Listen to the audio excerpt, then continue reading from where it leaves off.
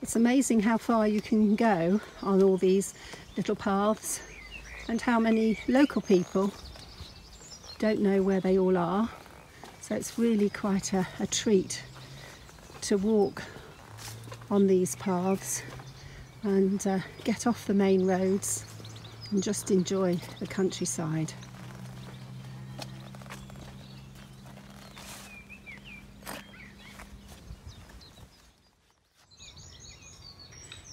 Guernsey fields are really quite small.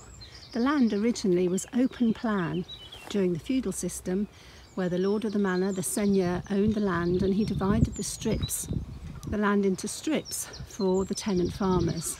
And then about 400 years ago, this land was enclosed, and hedge banks made of soil and granite were built all around the fields, and traditionally they were planted with blackthorn or gorse, and you can see perhaps in the distance the white blossom of the blackthorn.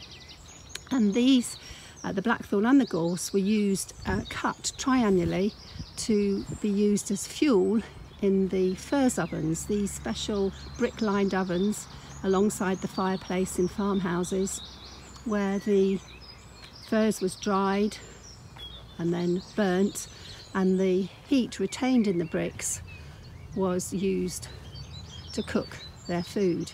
Now here you can see some bachins. These were lovely big